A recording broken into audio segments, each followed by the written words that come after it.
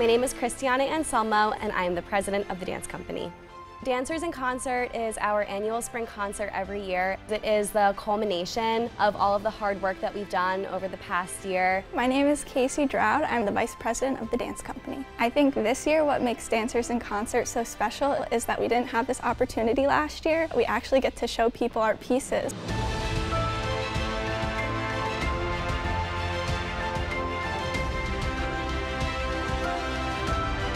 Being a student choreographer is a lot of hard work, but it's also a lot of fun being able to kind of push myself creatively. My favorite part of choreographing is always getting to collaborate with my dancers, so it's not just my piece, but it's ours.